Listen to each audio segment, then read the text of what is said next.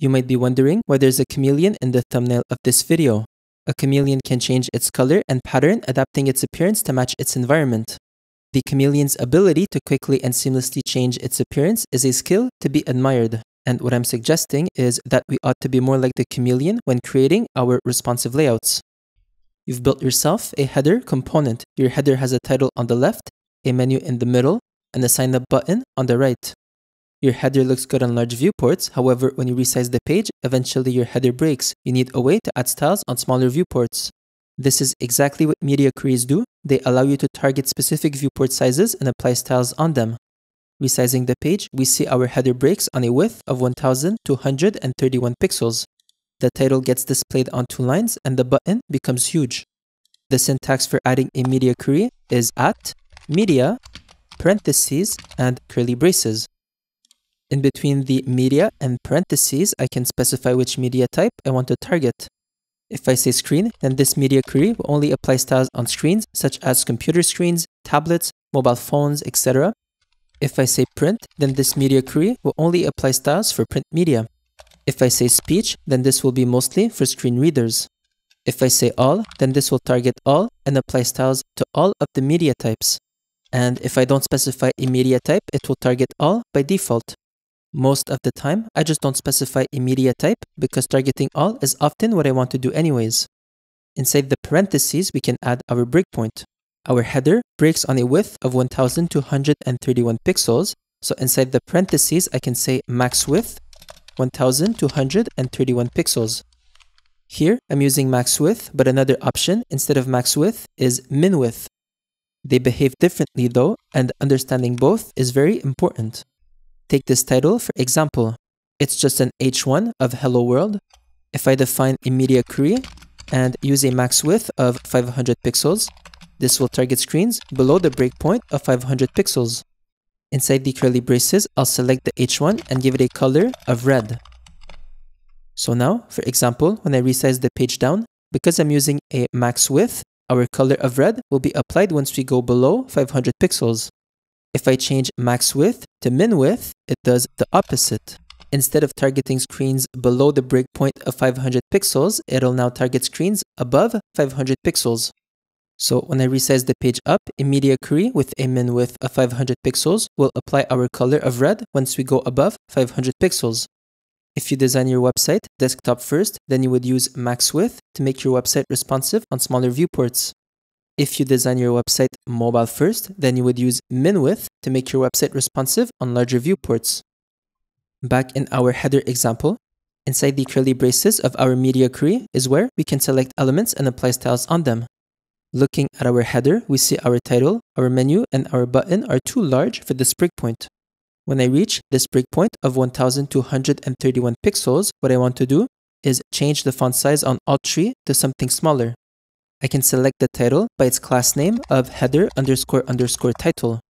The title has a default font size of 2 rem, so to reduce it, I'll give it a font size of 1.5 rem.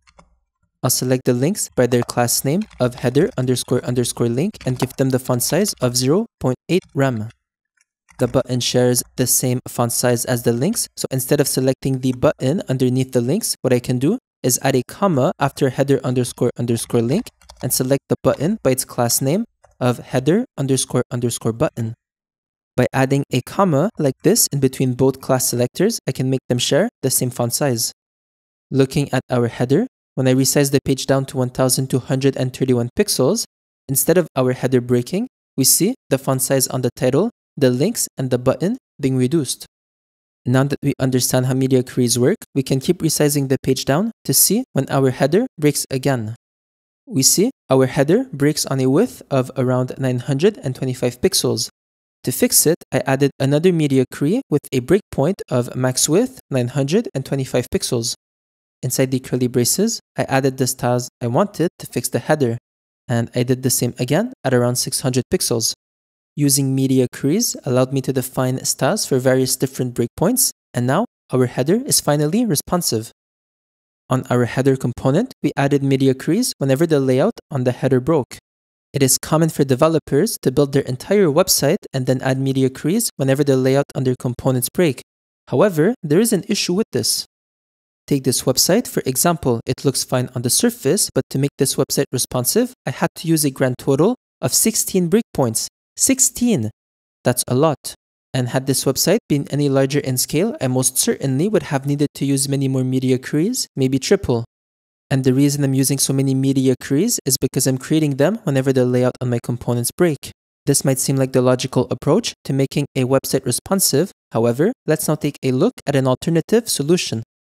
This is the portfolio website from my Build a Portfolio Website video. To make this website responsive, I only had to use a total of 6 breakpoints. I'm using 6 media queries for this website, and on the other website, I was using 16. Huge difference, and both websites are similar in size. They're both small, single-page websites. The reason I can use so few media queries on this website is because instead of creating them the moment a component breaks, what I did was use 6 predefined media queries and made my components responsive on them. As you can see, we've got a media query for extra small screens, one for small screens, one for medium screens, large screens, extra large screens, and extra large screens. Also, I'm using min width here because this website was created mobile first. By using predefined media queries, I was able to make this website responsive using only 6 breakpoints. Furthermore, using this method unlocks a new type of container. If I open the developer tools on my portfolio website, we see each section has a container utility class. On the right side of the developer tools, I can scroll down slightly to find the container utility class. I'll give it a border of 1 pixel, solid red. We see this added a red border around each section. The container utility class is important for a couple of different reasons. First, it makes sure that all of the sections are properly aligned. And secondly, look at what happens when I resize the browser. The moment the viewport touches the border, the container responsively shrinks. It only shrinks when the border is touched. If we compare this to the older website, we see nothing is aligned, and when I resize the page, the containers are constantly shrinking. The containers on this website were created using the popular width of 90% and margin of 0 auto. This container is super popular, but I find it less elegant than my alternative solution where the containers only shrink when the viewport touches it. The portfolio website is a mobile-first website, so whatever I add outside of the predefined media queries is for default styles and styles for smaller viewports than our first breakpoint of extra small. Our container on smaller screens than our first breakpoint of 475 pixels has a width of 100%, a margin left of auto, a margin right of auto, a padding left of 0.5 rem, and a padding right of 0.5 rem. You could instead use the shorthand margin property and set it to 0 auto, but because this is a utility class, explicitly setting a 0 on the top and bottom could result in not being able to add a margin top or bottom to an element that shares the container utility class. This is why I don't use the margin shorthand here. Then, inside each media query, the container class is selected and given a max width with the same value as the one given to the min width of its breakpoint. This is what makes our container shrink only when the viewport touches it. Looking at both containers, the one that I am advocating for does require more code to set up. However, in my opinion, it's the superior container. This container is the mobile-first version of the container. If you're looking for the desktop-first version, this is how it looks, but for convenience, I'll also have it in the description of the video. On my header, I replaced the old container with my new and improved container utility class, and I also made my header responsive based on my 6 predefined media queries instead of making it responsive whenever the layout broke. And there you have it. You can now create responsive layouts like a Chameleon. If you want to see these techniques in action in a real-world example, I have a video on my channel where I built an entire portfolio website using the container utility class and the 6 predefined media queries.